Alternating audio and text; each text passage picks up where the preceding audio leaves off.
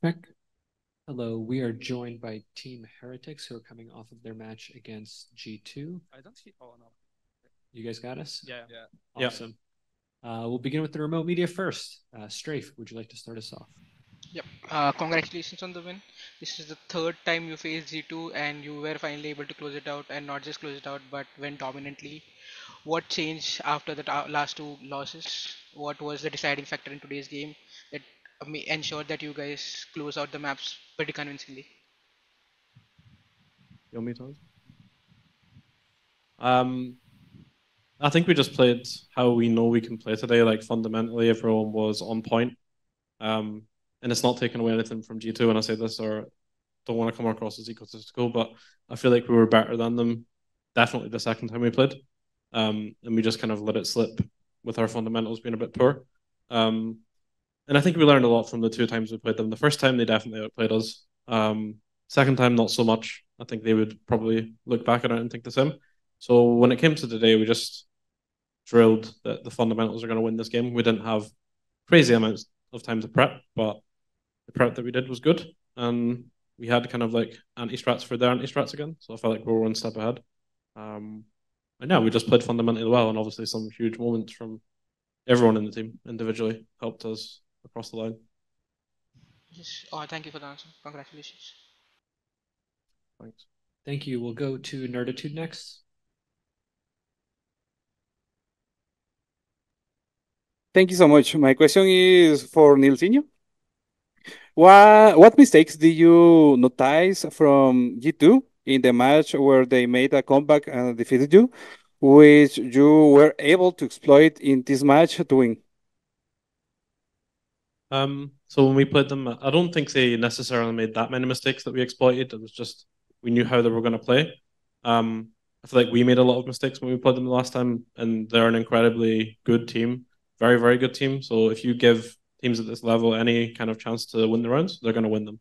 And I think that's just what happened. Like Valorant or almost any sport, when you get to the highest level, it's literally whatever team makes the least mistakes in the day is going to win, and that's what happened today. I think for us, we just made a lot less mistakes than we did the last time, and we didn't let them capitalize on them because if we didn't play to our best level, they would have beaten us again. Like they're a good team, they're a really good team. So I'm just happy that we didn't make any mistakes, and when we did, we had some big rounds, like I said, from some individuals to claws back. Thank you. We'll go next to Pedro Romero.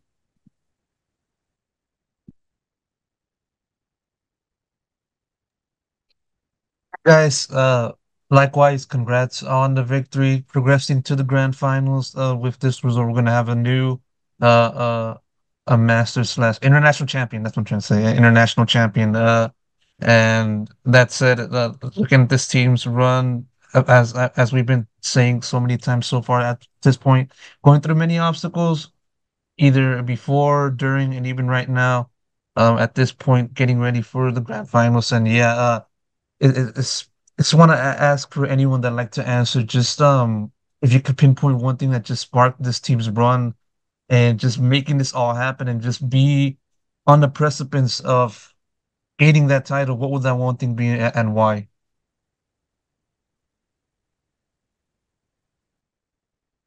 I mean, I guess I'll answer. Yeah. Yeah. I think it's just the bond that we all have as a team and a group. Like that's what pushes us through at the end of the day. It doesn't matter who we have in the team, if it's Patty, if it's Miniboo, and again, we're really happy to have Patty with us, and it is just like a kind of family that we've built here. And that's something I did a lot in the off season with Boo, with Benji. When we were building the team, we wanted to have a really strong bond because you're together a lot, and that's like the core of our team. We just want to be friends inside out, inside the game and outside of the game. So everyone gets on really well. Everyone learns. Everyone's eager to learn, and everyone has the same mindset. So I think that's all it is really. And again, like I said, we're lucky to have someone like Patty being able to come in and do such a good job. Yeah, I was gonna add to that. Like, I don't think we wanted any problematic players, and I think we've done exactly that. We've got a team full of people that are really nice, just kind people. I think that does just genuinely help. I think a lot of these teams that are doing badly, a lot of it's due to like problematic players, and yeah, I think we've avoided that very well. Thank you. We'll go to Strafe next. This is to anyone who wants to answer. First of all, you would be facing Gen Z for the first time tomorrow. First of all, what are your expectations from the game?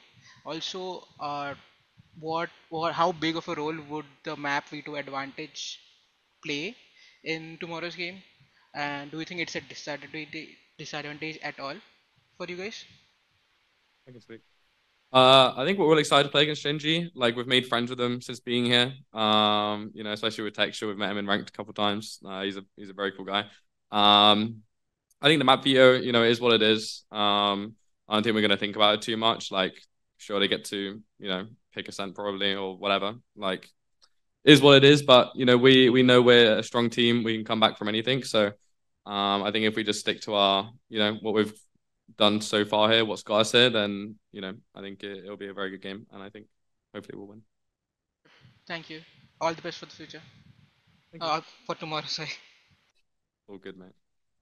We'll go back to Pedro for the next question. Got a question for Benji. As has been documented various times already, either before and even during this event, you've had some time playing in Fortnite, and just having a few prominent events there, and comparing that to now, I mean, given the fact that you basically started from scratch, trying to get noticed, then uh, building yourself up, reaching tier one, playing alongside these crop of players, and just getting to an international grand final. I want to ask, do you feel making it to the finals of this Masters? Do you feel that's better than, like, say, making grand finals of like any past Fortnite tournaments, given the road that you took up to this point? Yeah, it's a good question. I definitely think this is probably like the biggest achievement of my life so far. In Fortnite, I didn't, I was making grand finals, but I wasn't winning anything. Valorant's a lot different. We've had to beat a lot of really good teams to get to this point. So I would like to top it off with obviously winning the grand finals. I think that would be incredible. But yeah, it's definitely it clears all the Fortnite tournaments that I played in the past. Ninja was better. Yeah, okay. Fine. Thank you for the question. We'll go next to Nerditude. Thank you so much. I have other question for Nilsinho. Nilsinho, I'm not sure about this info, but did you only use one timeout in 3 maps? I think so. Yeah. Like, to be fair, Lotus defense. Right? Yeah. Yeah. It was Lotus defense. Yeah, like we're kind of ahead of it almost every time, and I feel like something me and my assistant coach, obviously he's not here right now, something we wanted to focus on a lot was using the other coach's timeout as my timeout. So we had, I basically felt like I used them, but I didn't. So we made good use of the other coach's timeout, thankfully. And yeah, I didn't really need to do much. It was good. Nice. Okay, thank you so much. We'll go back to Pedro for the next question. I've got a question for Boo this time. As one of the few people that remained from that 2023 squad, I gotta ask you, just where do you kind of see the biggest difference from that 2023 squad to now, and how have you kind of transitioned yourself in adjustments from that point to now, and how do you think you've been able to then, play so well as a leader IGO and just making your calls so far in this tournament? Last year, I think we had a wrong team in terms of personalities. I couldn't really show myself fully. Like, the reason I'm calling well or the reason I'm playing well is because everybody trusts me. Like, whatever they say they do, and this gives like insane amounts of confidence.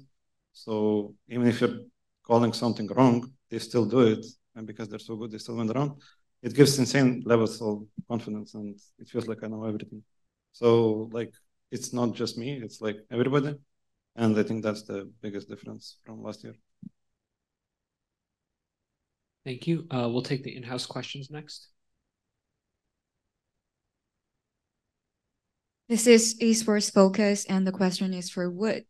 Your grand finals rival Gen G performed super well in this Masters, and also you guys have in such good shape for the past 2 days. How confident are you to take the champion trophy? I'm taking my confidence from my team. Like Bu said, we are like connected to each other. If someone do like something wrong, we're gonna do it together and win it. So I have full confidence against Genji, and we're gonna send their home. We're going home the same day. That's true. Okay. Anyway, we will win because I think they are still good team. I really respect them. They are my friends, but I think we are better like as a team. So it's gonna be hardest match we're gonna play. I mean, we ever played probably, but I hope we're gonna win it. There we go. I trust my team.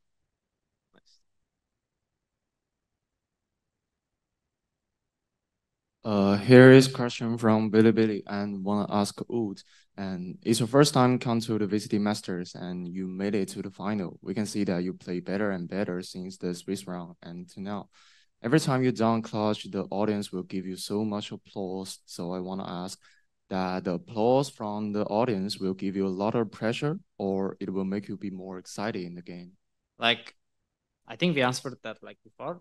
Like the stage, like other things, like phones, like affecting us better.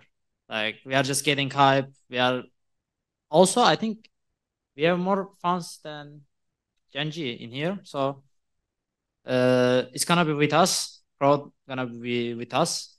I think we're gonna use it. We're gonna use it so well. We will have so much hype, and probably I will just stand up after every round. Okay, thank you. And hi to Billy, and he's first. Are there any more questions from the in-house media? Okay, we'll go back to remote. We got a couple more. Elaine from One Esports. Hi. So speaking of the fans, a lot of the fans want to know the origin story behind your teddy bear hat, Benji. Could you share with us whether there's a special reason behind this specific hat? There isn't anything specific, but I always really liked how Boaster did like some cool walkouts and stuff, and I'm a little Boaster fanboy, so I wanted to have something like a little bit cool. So when I was in Berlin, I was able to buy it at the merch store, and I played League as well, so I like Tibbers, so I thought it was a cool hat. I was like, you know what, I'm just gonna walk out with it, and it's kind of just stuck. And the one game I forgot to bring it. We lost. So from like now until I finish my career, I'm gonna wear the hat. So yeah. It's something like my sunglasses. Like yeah. It's like a good luck charm. It's like a luck charm. But there's nothing specific. I just thought it looked cool. So yeah. It was a good question. Thank you. Awesome. Thank you. We had a couple of questions submitted by the attending media that I'll read out now. This is from the Standard for benjyfishy. How confident are you about the match against Genji tomorrow? Yeah, I'm feeling really confident. I think, I was gonna say it earlier, but I think the fact that we've, now played more games on this big stage than Genji is gonna come into effect. I feel like it's kind of the same as, the Swiss stage where the first seed teams didn't have the experience on stage, and that's, I think, kind of why you saw a lot of them do badly. I think now that we've got more experience on this stage, we know what it's like. It's going to be an advantage for us. And at this point, I think we can beat anyone. I think we're right now playing like the best team in the world. So yeah, we're not scared of anyone. But yeah, they're a good team. It'll be a good game. So yeah, but I'm confident. The next question is, how do you feel about becoming one of the favorite pro players among Thai Valorant fans? Me? Yes. Oh, I didn't know that. That's quite cool. No, I love it, man. I feel like every like international event, I'm okay.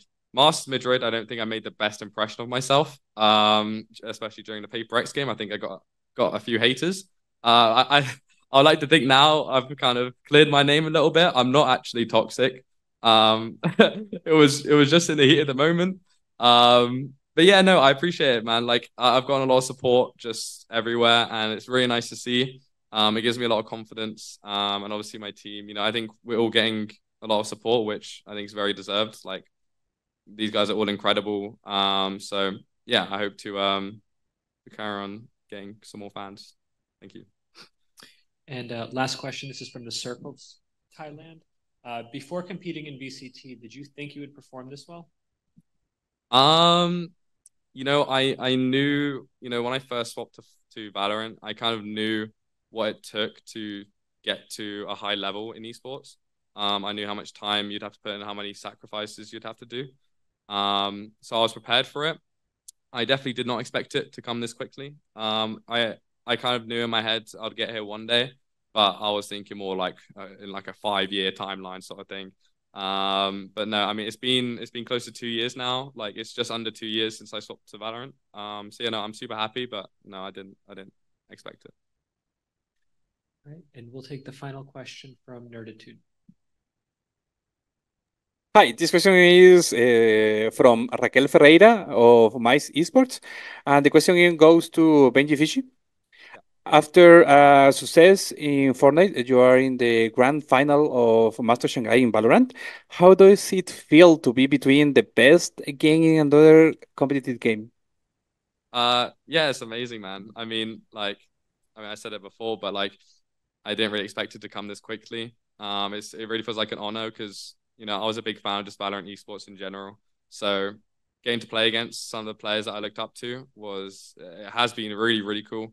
And yeah, you know, I think I've kind of set myself up nicely for the future. I think people know how good I am now, and also how good our team is. So yeah, it feels amazing.